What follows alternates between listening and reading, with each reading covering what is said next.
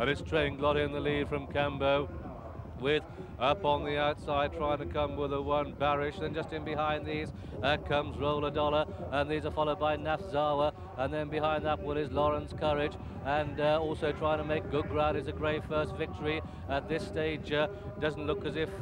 Local Derby will be winning, but they race down to the 2 furlong marker, and here the grey first victory together with Further Flight, who's opened up, come to take Gallant, and they're inside the final quarter mile, and it's first victory, and on the right Further Flight. These two clear of Gallant, then Roller Dollar, and from absolutely nowhere Holy Zeal comes with the run. Bean King's on the wide outside, gets his first call now, but it's Further Flight who goes further ahead as they come inside the final furlong, and Further Flight, Holy Zeal first victory, and Bean King, it's between these, and Further Flight gets there. Further Flight beats Bean King, Holy Zeal, then first victory in Gallant, a gap of 4 to Barish, and then came Local Derby, and behind these Penny Forum and Roller Dollar and Horn Dance and Opera Ghost and Nafzawa.